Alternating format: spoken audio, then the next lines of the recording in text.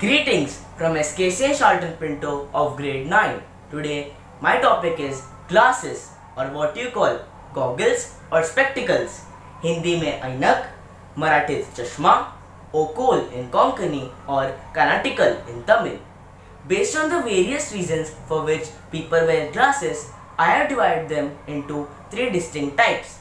Type 1 being for medical purpose, Type 2 for fashion, Type 3 are all the other purposes put together.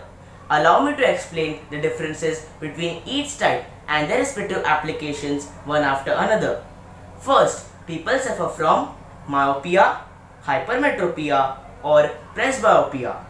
Myopia is a medical term used for nearsightedness.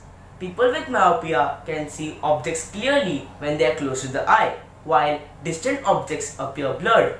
Such people wear minus powered convex glasses like these. Second, hypermetropia. Hypermetropia is a medical term used for long-sightedness or far-sightedness. People with hypermetropia can see long-distance objects clearly, while find it difficult to read a book. Such people wear plus-powered convex glasses like these. For those needing high-power lenses like these can be used. They are called soda bottle lenses as they resemble the base of a soda bottle. Type 2. Fashion. Here, people wear glasses from various colors, textures with different frames that suits their face or clothing. Third, here people wear glasses for various reasons. Some of them are as follows.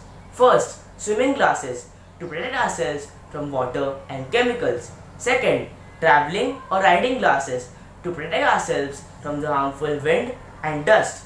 Third, sunglasses to protect ourselves from the harmful UV rays of the sunlight. Fourth, night glasses worn during the night for night vision. Sixth, or maybe it's a weird reason that the person does not want to show where he is mischievously looking. Such people wear dark colored glasses. Thank you for your patient hearing, means a lot to me.